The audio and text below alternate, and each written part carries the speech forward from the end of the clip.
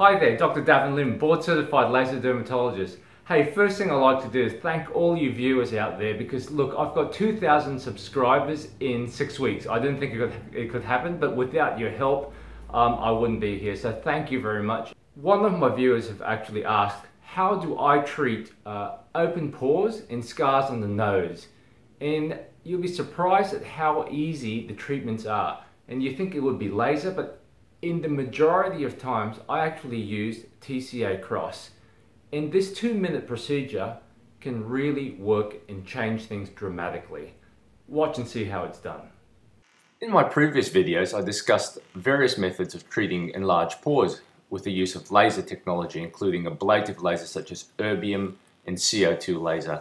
I also discussed fractionated laser resurfacing using devices such as fractional, and also energy devices such as microneedling with Infini by Lutronic.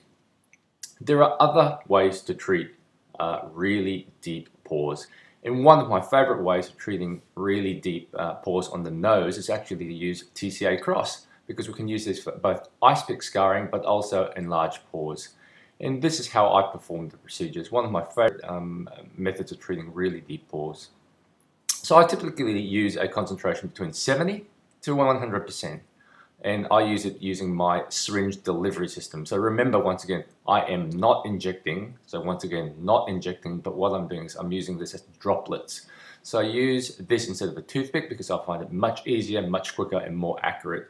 And I can also line the actual TCA Cross by just gently, with a little bit of pressure on the syringe itself. So you can see a couple of lines over there.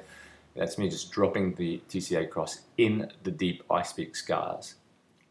Once again, excellent modality, really good, and it really outbeats any laser for really deep scars. Now the skin typically heals over 5 to 6 days, and what are the before and afters like? So let's have a look at this. This is a classic example of linear scarring on the nose, before and after, to TCA 80% Cross. Once again, scars and pores before and 2 treatments after using 70% TCA Cross.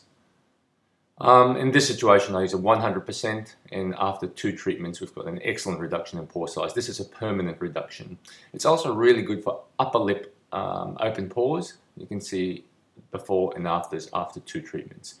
So guys, thanks for watching my video, and if you're keen on watching more videos on laser and aesthetic dermatology, please subscribe to my channel, and please leave some comments and I'll try to answer them as quickly as possible. Thanks once again. Bye.